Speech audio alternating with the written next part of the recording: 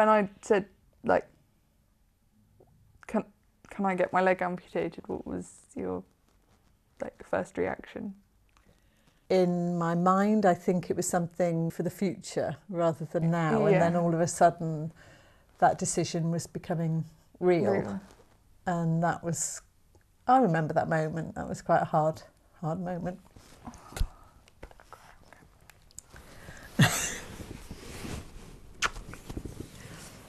I was a really enthusiastic kayaker and I had dreams of representing my country at the Olympic Games because I was inspired by London 2012. In August 2013, literally a week before GCSE results day, I was out training in Wales and I capsized, which is a perfectly normal thing to do, but I twisted my knee in the process. It just never went away, and then in 2016 it got dramatically worse.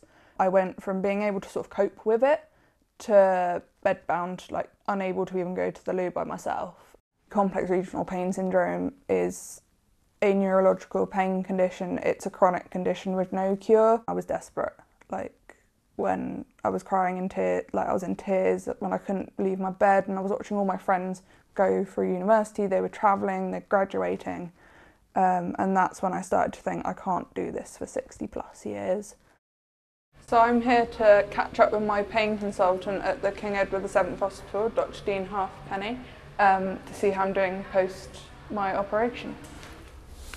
That stocking's looking good, isn't it?